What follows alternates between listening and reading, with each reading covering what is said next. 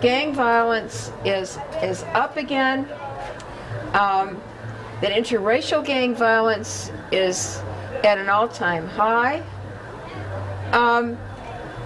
And so I want to get back to this feeling of accomplishment that you had, which was genuine, because for a while there was change. For a while there was change.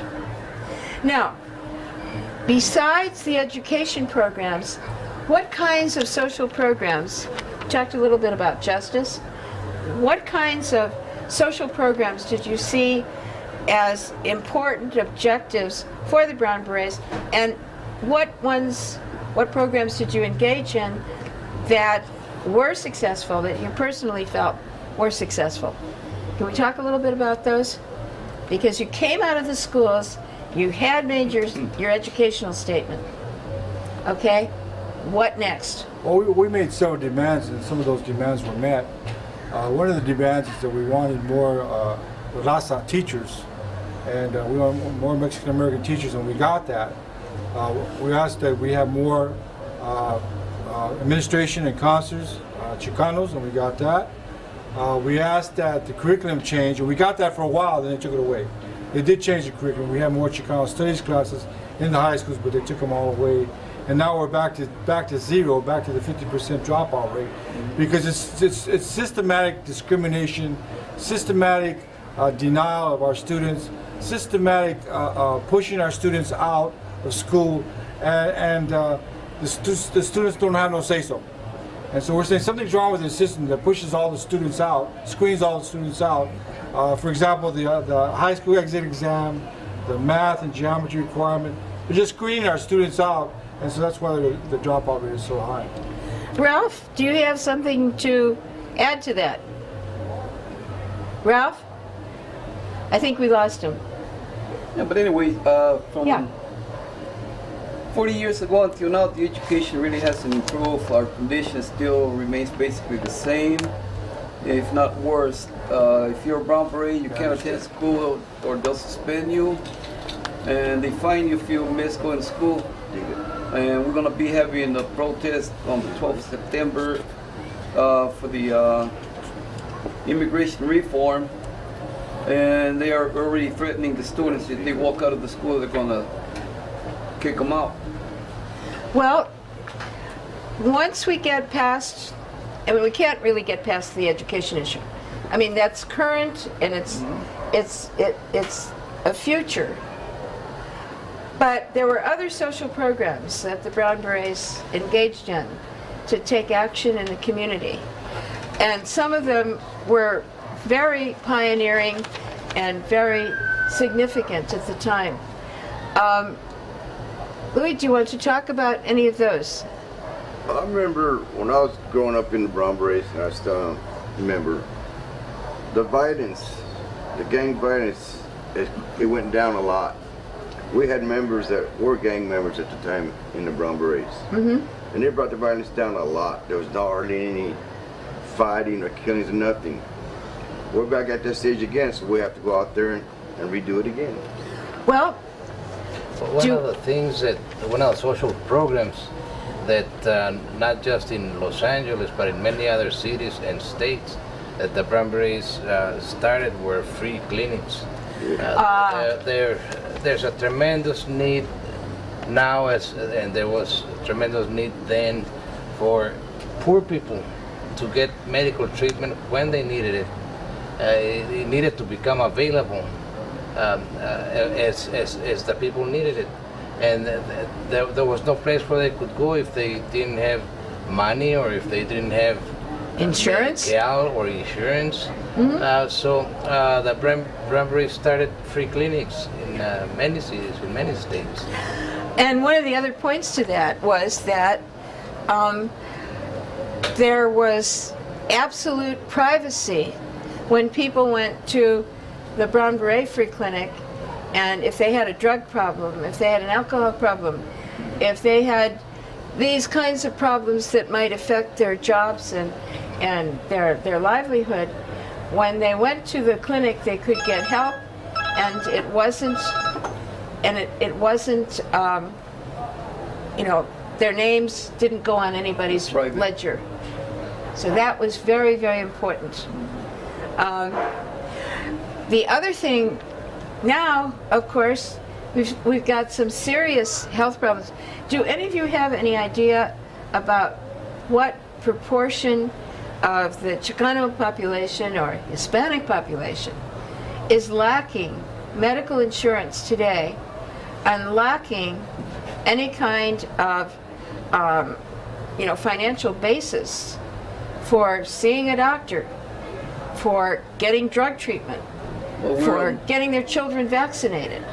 we're on the very, very bottom of the population. I can't remember what the statistics on this is, but we are the lowest on the totem pole.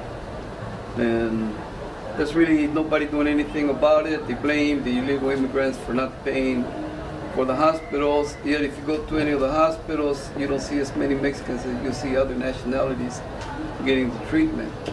And then especially the illegals with all this deportation that's going on, they're afraid to even come out of their house. Now they're going to stop anybody that's Mexican in the streets and ask them their status, see if they're citizens of the United States. Well, and what that means is that there's again a class totally under the table, It's not even the working class. They used to call us the bottom working class. We're not even the working class. Half of our community is unemployed. We're the unaccepted class. And nobody's helping the unaccepted class because they're not accepted. And that's one of the reasons why we have so much violence and so many kids going to jail and so many kids going to prison. Tell me something. I'm going to switch the conversation just a little bit, because what I'm interested in knowing is what difference in your life did the experience of Brown Berets make for you? And where did your life lead you that you hadn't really envisioned, you know, 40 years ago? What did you see yourself becoming 40 years ago?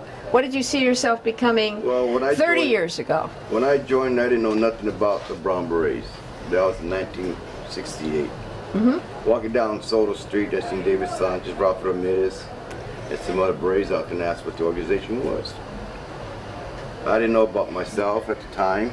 I joined, went to some demonstrations, I liked it, and it taught me a lot about a lot of things in society, in life, in my raza. David taught me a whole lot through my years that I've been in the Berets, and I'll always be a Beret for the rest of my life. But it helped me a lot to understand a lot of things. Well, some of the original Brown Berets moved on to college. And you were one of them, David. Ralph was one of them. Carlos was one of them. Richard Diaz was another one. And moved on from there to, some people moved on to jobs in the private sector and actually rose quite high in corporate structure and corporate ladders. But the majority of people who were founders of the Brown Berets have moved into and continued with social action projects and given much of your lives to social change, really. And that inspiration came out of the experience that you got in the barrios. You know, so many young Chicanos of that period took advantage of the Civil Rights Act of 1967 to get to college. Others took advantage of it to get teaching jobs in colleges and universities. Still others took advantage of it to go into corporate work and so on.